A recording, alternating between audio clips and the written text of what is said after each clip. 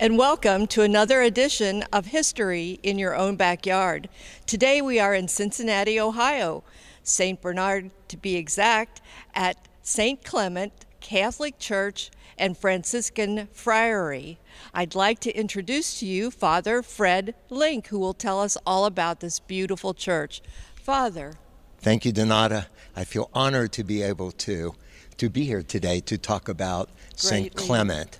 I've been stationed here for the last 7 years, and it has a rich history going all the way back to 1850, when there was a little church built on property bought by German Catholics who had settled in this area and wanted their own church. So they built this place, and the following year, like a little steeple was added to it, and continued that way for a time. Parish activities were going on, but they didn't have a big building. So in 1871, this edifice was built, at least most of this.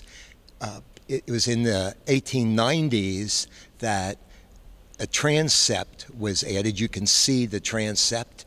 And so from 1890 on, 1,200 folks could worship here in this building. A very healthy beginning. It was a strong Catholic presence in this part of town. And folks did come from other parts too to pray here in the church.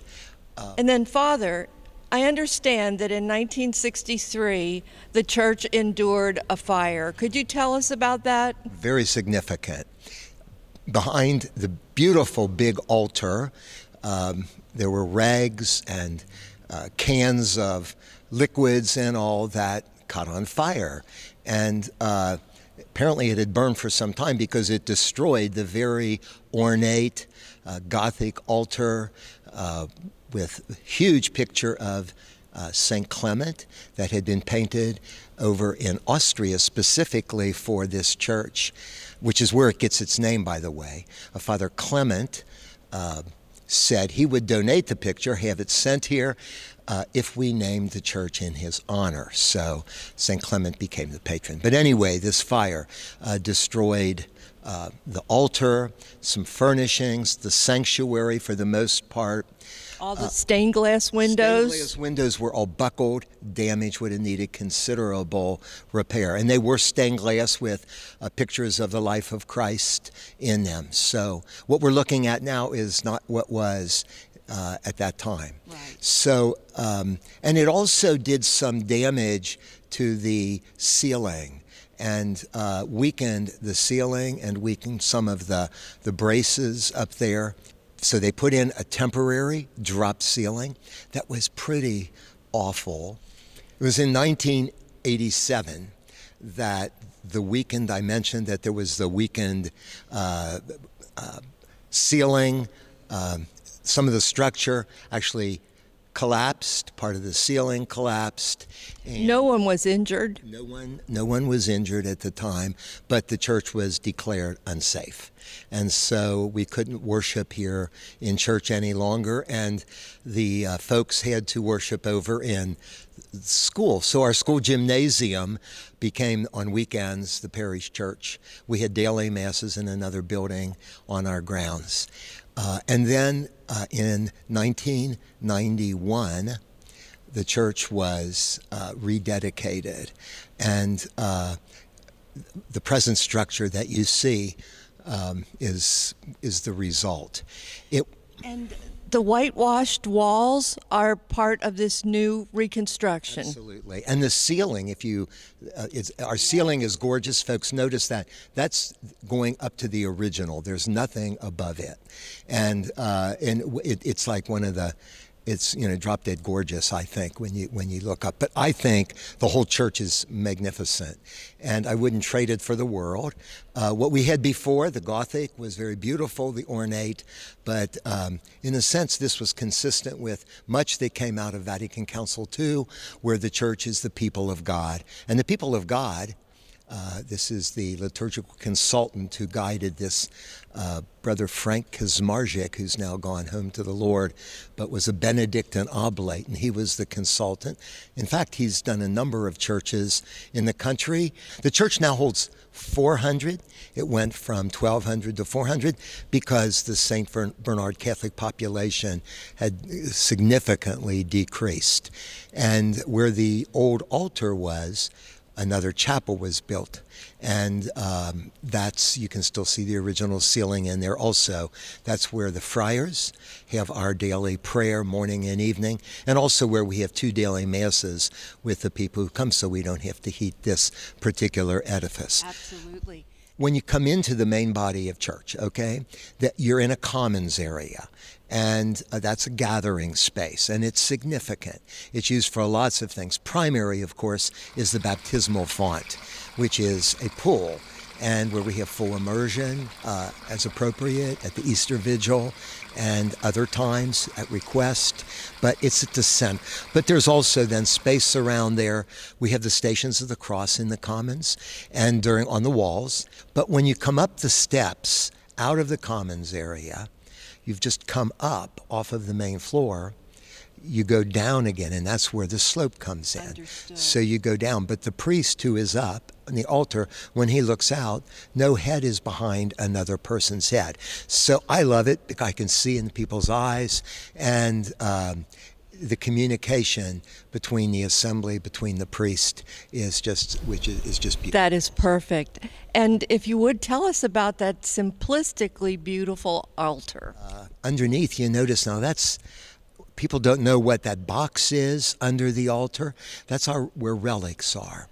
And a number of relics, including Saint John Bosco, Maria Goretti, because the pastor who was pastor here had a devotion to young people in one of those, but there's a relic of St. Clement, and there are a number of relics underneath. So how do we separate the commons from the body, from the worship space, other than going up the steps? To create 2 small rooms. Controversial at first. People didn't quite understand. They thought they looked like outhouses. And one of them, though, is the reconciliation room. Right. It's wonderfully comfortable for that. The other is the priest's vesting sacristy, so that the priest can be back there and the procession can begin from the back. I think that's a striking one. So in '93, an international architectural design award was given to this as kind of the church of the year, and they were an international recognition. Exactly, because I think it's beautiful, and Kazmarzik was honored in that award, and that certificate is hanging in the back. The Blessed Sacrament. Today, we wouldn't be able to do a church just like this. We would need to have the reserved sacrament in the body of the church, visible to the people. But at the time this was built, very appropriately, we could have a chapel where the Blessed Sacrament was reserved, accessible to the people, which indeed it is. It was our former baptistry. And it's open. People can come in all hours of the day. And whereas the body of the church, to safeguard the organ and other stuff, is locked up, but people can have access to the Blessed Sacrament. The other significant thing is the grotto. We have a beautiful Lourdes grotto that was restored in the 1990s, also by a pastor. It's a model of the grotto in Lourdes, in France. And it's a favorite of folks. They love to come.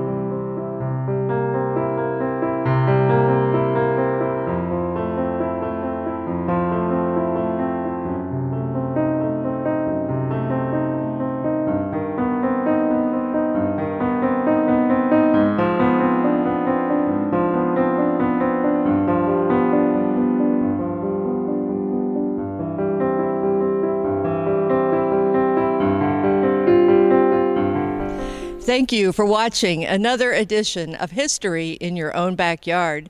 Today we were in Cincinnati, Ohio, in the neighborhood of St. Bernard to visit the Catholic Church St. Clement.